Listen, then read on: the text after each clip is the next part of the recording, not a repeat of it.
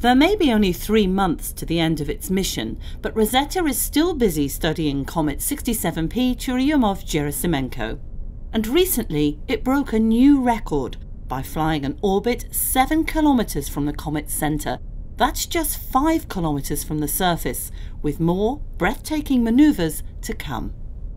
On the last few months of its life, we'll try and get even closer. So, we won't be able to be in orbit around the comet, so we'll go on elliptical orbits, but with a very, very low pericenter. The pericenter is the closest distance to the comet, and we hope to be able to reach maybe a kilometer to the surface, maybe a bit more, maybe a bit less, we'll see.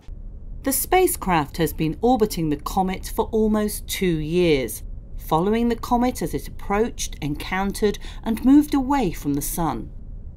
We know that although it looks rocky, the comet is so light and porous that it would float on water and surface temperatures go down to -100°C, and that gases streaming from the comet include hydrogen sulfide and methane.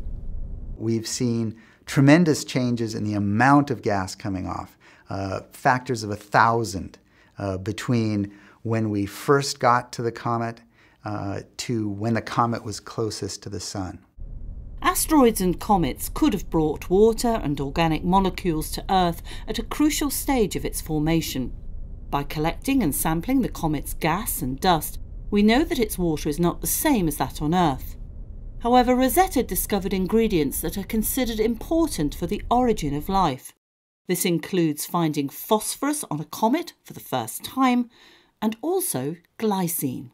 It just shows that the comet contains very complex organic molecules, including amino acids, which are essential for life.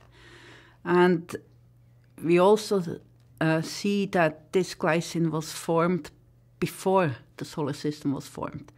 And that makes glycine amino acid something like universal. If you have it in comets, you will have it everywhere in the universe. So that then lets you dream about life elsewhere. Repeated measurements of glycine were confirmed in the comet's atmosphere or coma. The only amino acid known to be able to form without water, it is thought to be released by icy dust grains after they have warmed up in the coma.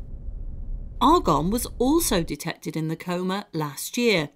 More recently, the ROSINA instrument has now detected 2 more noble gases during the period when Rosetta was flying close to the comet. We have now Krypton and Xenon, and we have most of their isotopes, which is absolutely essential to understand the history of the solar system formation.